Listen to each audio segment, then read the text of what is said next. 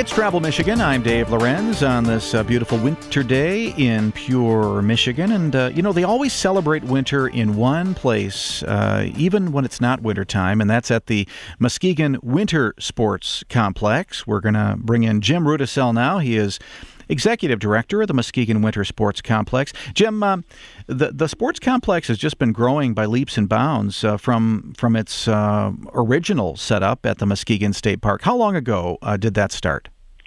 It was started in 1984 and 1985, the winter of, and they started off with just some ski trails and a small luge track and a couple portable trailers and some outhouses, and we've come a long way since then. Isn't that true? I remember doing that luge when it was the smaller luge. It was scary to me then. I have been to the luge a few times since. It is even scarier to me now. I mean, how do you get people over that kind of fright of the luge? Well, I always tell people, luge is one of the safer winter sports because you're already laying on the ground. You don't have far to fall. But, That's true. No, we pride ourselves in our safety record here with the luge track. That's our foremost priority. Before anybody goes down the track, we start them off with about a 15-minute instruction period where we have them lay on the sled, show them steering techniques as well as safety things to do, and much like riding a roller coaster, keep your arms and legs in the within the sled. And we just put over 300 people down this past weekend, and we were injury free. So we always pride ourselves in that. We should explain. The luge is different than bobsled and some of the other sports. Explain how the luge is and how people head down that track. Luge is either a one- or two-man sport. Here at Muskegon Winter Sports Complex, we practice the singles luge, no doubles luge here. Basically you have a sled that has two runners with steel along the bottom and a pod. So you sit, down and you lay down on the sled, much like laying in a lazy boy, fully reclined, and your feet are pointed forward. Going down the track, and you steer with your legs and by moving your head and your shoulders.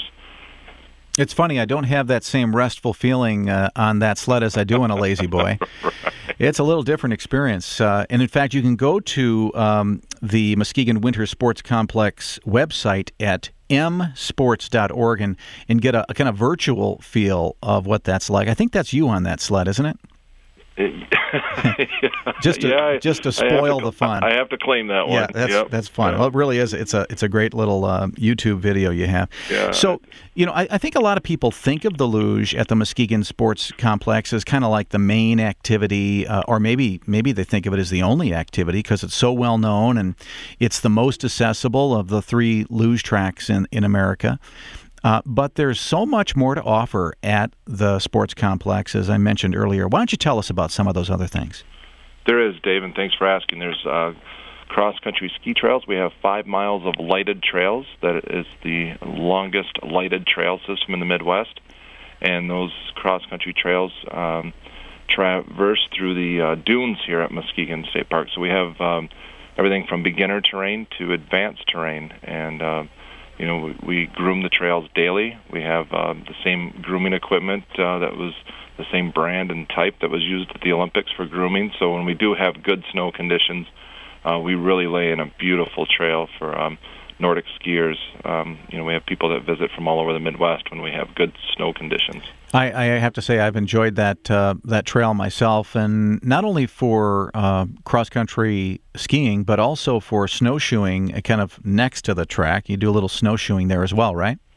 Oh, we do, and actually we've laid out an additional 10 kilometers of snowshoe trails, and we have one trail in particular that's becoming very popular, and we call that the Lake Michigan Snowshoe Trail, and that takes place through most of the dune tops here through the park and along the ridges, and there's some amazing sight lines of Muskegon Lake and Lake Michigan, as well as the interdunal pond back there that we call Lost Lake. So there's some really great outlooks, and it's a great way to experience Muskegon State Park in the winter. Now, do you get that, because I know that's a bog back there, do you get that kind of motion even in the wintertime, or is it all frozen up? You don't really get much motion at all?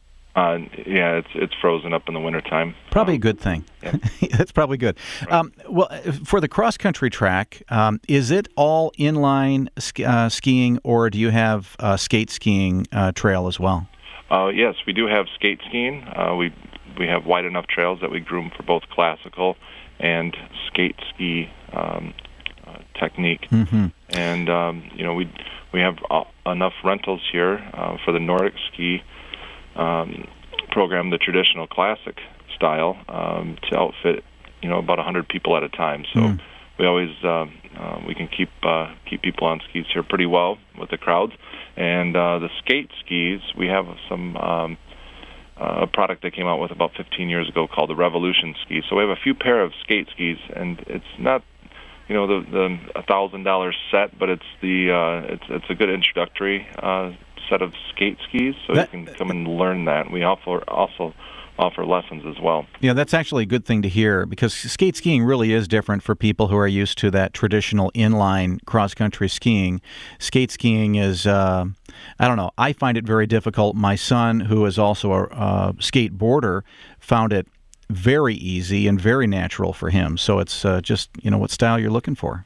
Yeah, for your listeners, if you're an alpine, downhill skier, it's really the same motion almost when you get to the bottom of the hill and you traverse back to the lift. Mm-hmm. It's that, it's really just to give you a picture in your head. It's that traversing. Pushing off from the sides, kind of. Exactly. Or falling forward, as a friend of mine likes to say.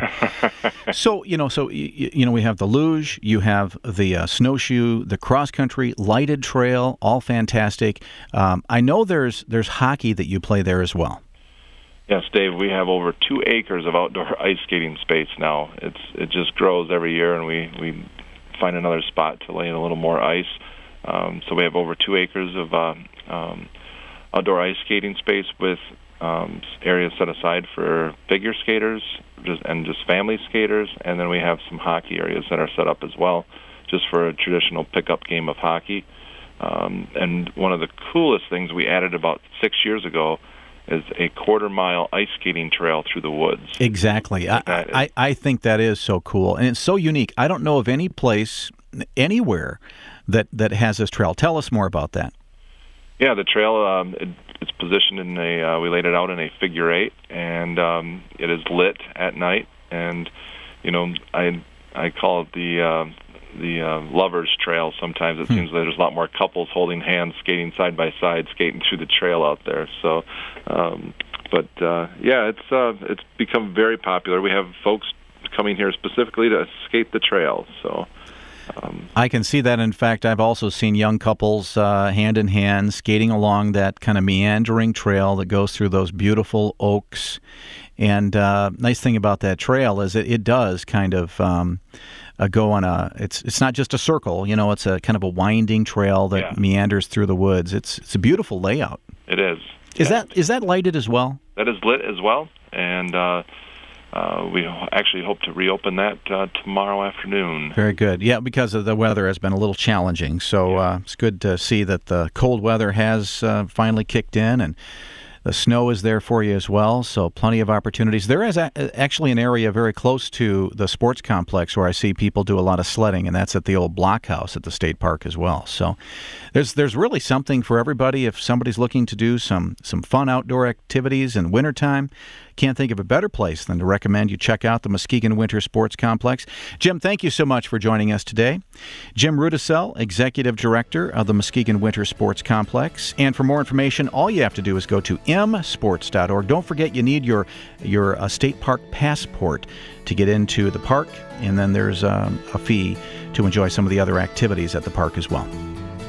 Well, that's it for today. We'd like to thank Mark Blackwell for engineering today's program. And on behalf of my colleagues, George Zimmerman, also my boss, and Michelle Banache, I'd like to thank you for joining us today and invite you to join us next week as well, right here on Travel Michigan, where your trip begins at Michigan.org.